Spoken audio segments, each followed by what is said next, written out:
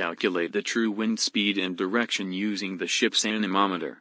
On most merchant ships, the true wind speed and direction is automatically calculated and displayed for the watch officer by various pieces of equipment, but it's still useful to know how to calculate it yourself, as it can come in handy.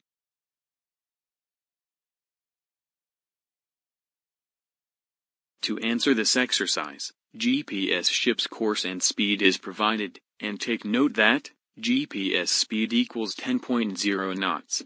GPS course equals 045 degrees true.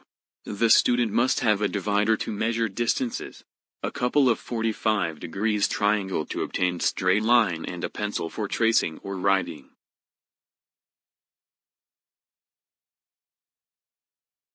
An anemometer reading is provided, and take note that apparent wind direction is 10 degrees to port, that's minus since to port, and apparent wind speed is 9.0 knots.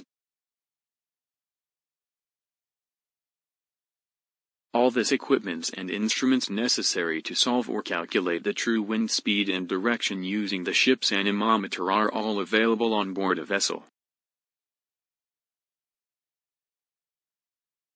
Step-by-step tutorial. 1. The center of the plotting chart label as E.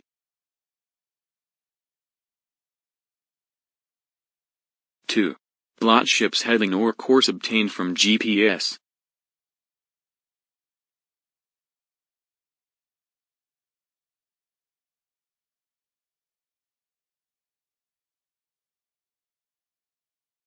3.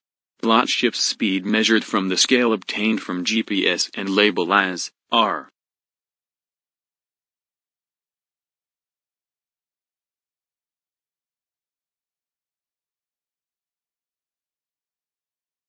4. Plot apparent wind direction obtained from anemometer measured from chart scale.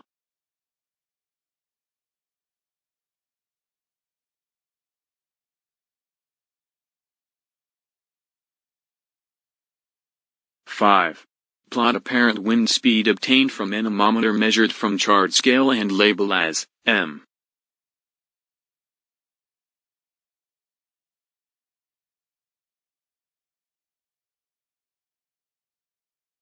6. Connect M to R with a line.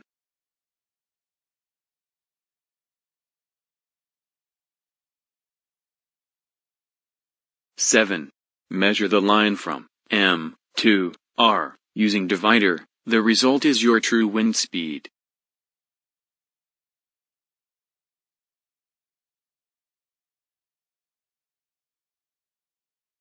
Transfer M to R line to the center E and extend to the edge of the plotting chart. The answer is your true wind heading.